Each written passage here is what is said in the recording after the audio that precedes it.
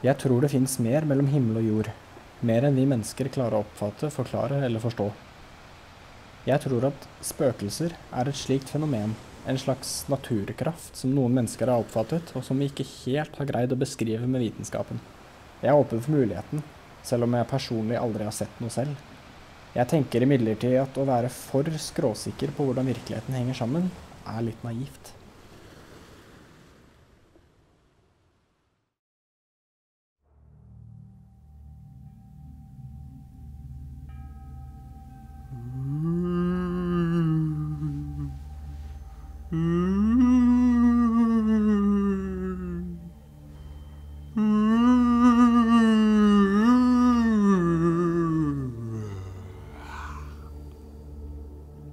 Mitt navn er Iver.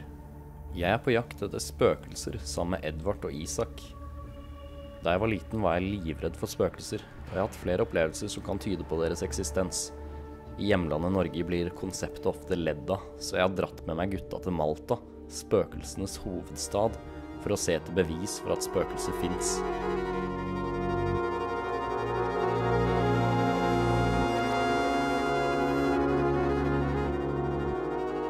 Det vi prøver å finne ut her er om det faktisk er et eller annet som vi kan kalle spøkelser. Da. Hvis forklaringen viser seg at det ikke kan identifiseres som den menneskelige oppfatningen av spøkelser som vi har hatt i flere tusen år. Hva er den menneskelige oppfatningen av spøkelser? For det er jo litt, det er mange forskjellige oppfatninger nå. Det er ikke alle som er enige. Ja, men den vanligste er vel at det er mennesker som har dødd, som går igjen på en eller annen måte. Men det kan jo tenkes at det er sånn som vi pratet om tidligere, at det er relativitetsteorien som kicker inn på en eller annen måte. Ja, et eller annet. En slags glitch i Matrixen, kanskje. At plutselig så kommer den energien som egentlig, for noe som skjedde for 500 år siden, plutselig så bare manifesteres den i nåtid, fordi noen åpner for det akkurat der. Ja. Fordi en tiden er egentlig ikke lineær, selv om den er det, men den er ikke, ja, det blir litt sånn tåkeprat. Men, ja, og det blir jo, altså hvis det er forklaringen på hva spøkelser er det fortsatt spøkelser sånn som vi definerer det? Da må vi i hvert fall endre definisjonen radikalt, da. Ja, men ord er jo, vi mennesker har jo alltid liksom subjektivt sett med hjernen vår og liksom dette filter, tolkeapparatene og øynene og sånn, liksom prøvd å beskrive virkeligheten i bordet med ord, da. Men det har vist seg gang på gang at ord er verbalige, mennesker er verbalige, og det er jo ikke alltid det holder, da, på en måte, å forklare alt med ord. Malta er jo et sted med masse historie. Det har blitt invadert av alle slags type befolkning, fra engelskmenn til arabere. Så det er veldig masse historier, da. Det har vært masse drap her, på noen krig og sånn, etter som jeg har skjønt det. Og med drap og sånn så fører det til, i hvert fall det vi vil da, det fører jo muligens til spøkelse. Og Malta har jo veldig mange forskjellige hjemsøkte sted. Du finner flere lister på nett over Maltas mest hjemsøkte steder. Og for å være et så lite land som Malta er, så har de ganske mange, synes jeg. Stedet vi skal til i kveld heter da Villa Sans Souci, som ligger i Marsakslokk. Om uttalelsen er rett, det er for noen andre å bedømme. Men vi vet egentlig litt lite om stedet. Det har masse historie, og det var tydeligvis en professor, Salvatore, som eide det. Og mange sier at i etterkant så har de en paranoia som følger etter de hele tiden, konstant, uten at de blir kvån vekk, da. Det er jo noe jeg håper vi ikke får, men hvis det skal til for å bevise om spøkelse finnes eller ikke, så kan jeg ta den for laget.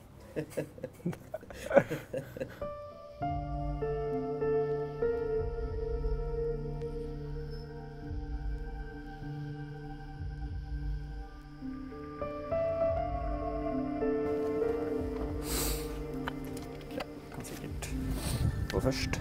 Ja, det kan godt. For all del, det er jeg som er reddest her. Faen, jeg begynner allerede å bli redd. Skal jeg bare gå inn, da? Ja da, kjør på. Ok. Jeg må passe på myggen, da. Ja. Ok. Vi skiller lag når vi kommer litt i midten, men vi må bare få en layout av stedet. Hvis ikke så vet vi ikke hvor vi skal. Jeg aner ikke hvor jeg skal, men vi skal ned hit først. Ja, der har vi vært. Jeg tenker vi tar en tur inn til høyre her, hvis vi går under trærne. Det er en del, du må liksom bøye deg ned og sånn, så det er litt irriterende. Watch your head. Hvordan er det der, Edvard? Er gjengrodd. Oi. Det er så vanskelig å navigere her at jeg har ikke tid til å tenke på spøkelser, liksom. Ok.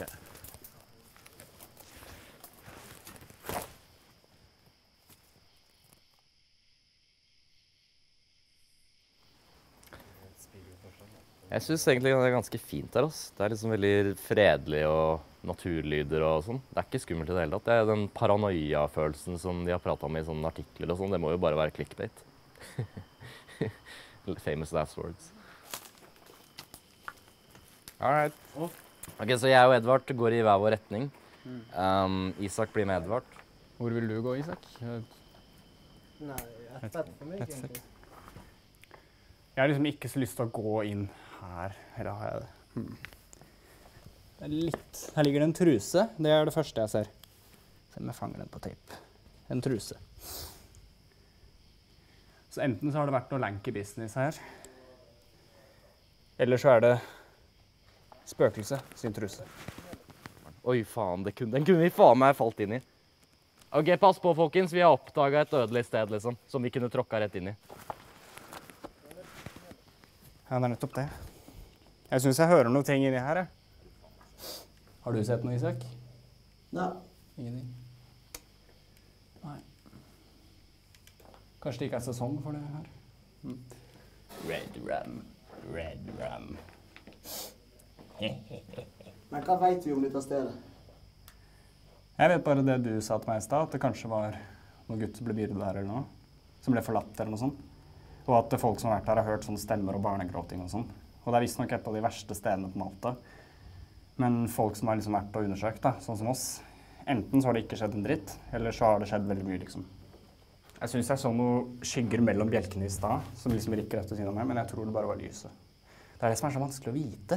Er det lyset, eller er det en ting? Spøkelse? Hvordan kan man være sikker, ikke sant? Spøkelser, hvis dere finnes, vær så snill, vis det for meg, for jeg skulle gjerne ønske å tro på noe sånt. Jeg vil ikke leve i en verden hvor det bare er materielle ting.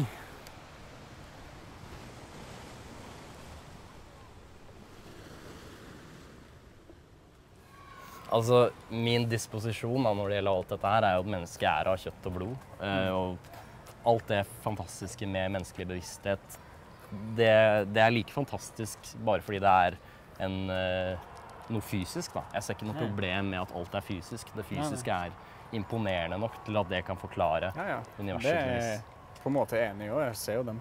Ja. Det er bare, for meg så føles det liksom som en del av det hele bildet, ikke alt kanskje.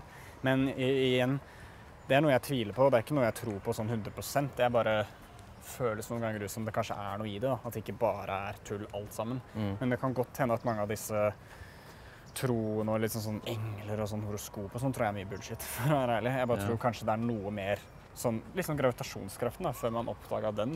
Hvordan forklarte man liksom at ting dro nedover mot jorden? Da tenker man sikkert at det er en sånn der monster som ligger under jorden og har en sånn der magnet eller sånn, ikke sant? Ja. Så viser det seg at det er jo bare en helt naturlig kraft i naturen, da. Så kanskje det er noe lignende her. Vi putter liksom ordet sjel og sånn reinkarnasjon på ting som kanskje egentlig bare er helt naturlige prosesser.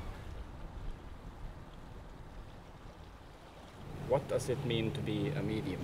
Okay, so to be a medium for me is that I can connect to a higher realm, so it's called the spirit world, whatever you want to call it, and it enables me to channel information from not just from people that have passed, but from spirit guides and different forms of entities like ascended masters, angels, that kind of thing. But predominantly, my work is around spirit, so connecting with people that have left the physical body and gone into the next transition, whatever you want to call it. And what's it like? Well, it's quite natural for me because it's been part of my life for more than 20 years, so I don't really see it as this is this and this is this. It's just something that I can shift into fairly easily, and I'm really grateful for that, you know. It's not like it's something that I have to struggle with. It's always been quite a natural ability.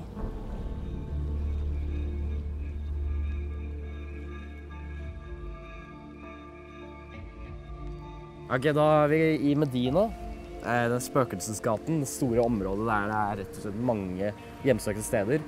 Og jeg har jottet ned notatene til den visningen da, av stedet, som fullboka. Så da bare går vi til det første stedet. There's been reported a lot of activity.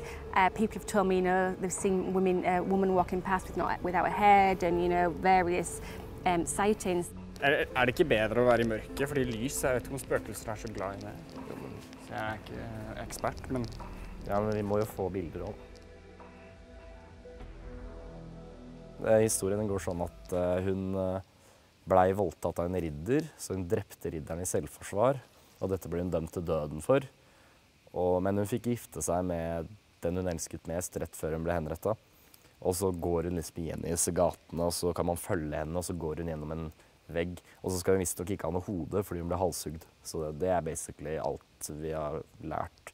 Men fikk hun vært med han lenge, liksom, eller hva? Nei, det var rett etter, så ble hun halshugd. Herregud. Det folk her, vet du. Det ikke spøkelser. Kanskje disse folka spøkelser? Jeg tror ikke det. Jeg synes det morsomt at vi går rundt her med hodelykte, og folk liksom ute og spiser middag og ute på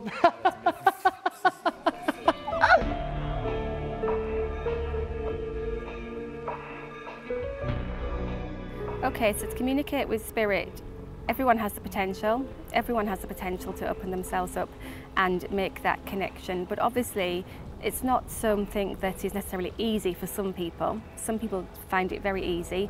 For some people, they need to go through a process. Maybe they need to do meditation. They need to sort of open themselves up a little bit more to their higher self. Jeg tror kanskje ikke det funker hvis du ikke tror på det. Nei, men hva faen skal jeg gjøre da?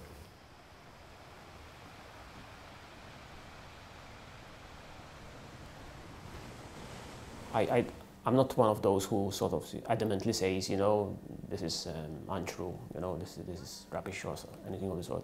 So I'm very open, I'm open-minded, I'm open to possibilities.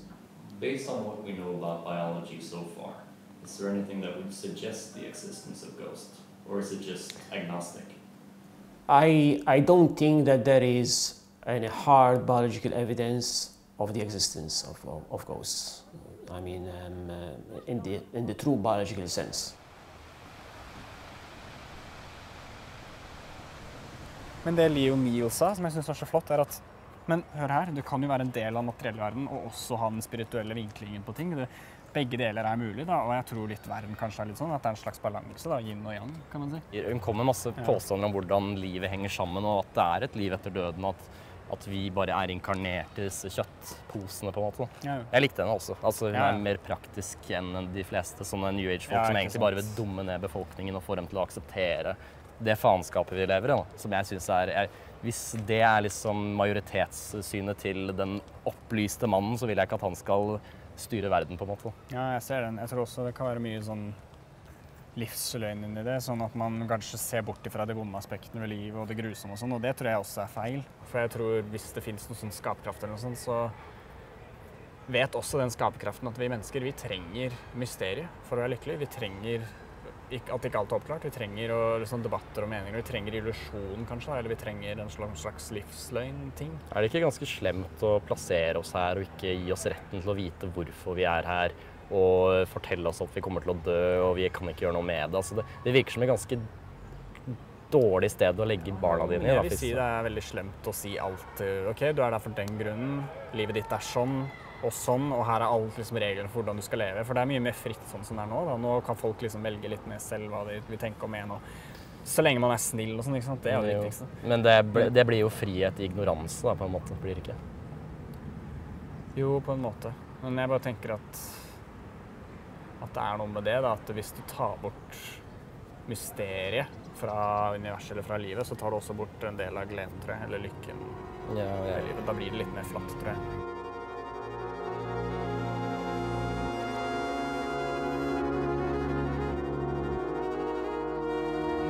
Hvor det vi skal bruke dette ouija-board, da? Ja, kan vi gå først I. Ja, det går fint. Jeg litt stresset.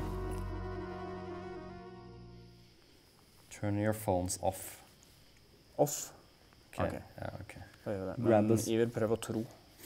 Ja. Og faktisk tro.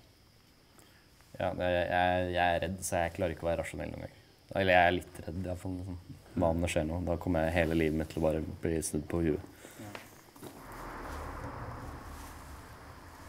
Jeg føler litt mer på denne creepyheten i dag enn hva jeg gjorde sist. Det samme med deg. Ja. Is there anyone there?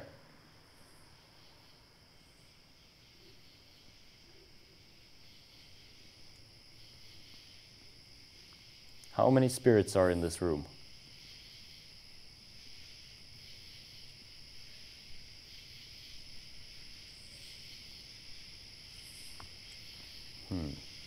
Hello.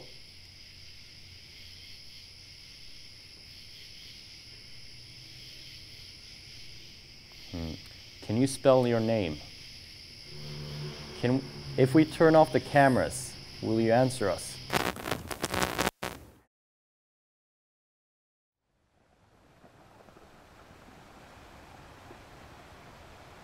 Hvis døden bare er en overgang, blir livet plutselig et fengsel. Det var det jeg følte i den perioden jeg trodde på et slags liv etter døden. Jeg kunne ikke leve med den troen. Jeg vet det er motsatt for mange, men mitt aller største håp, det jeg ønsker mest av alt, er at min eksistens ikke varer evig. Jeg vet ikke hva som er der ute, eller hvordan det hele henger sammen. Men jeg håper for Guds skyld la meg være i fred.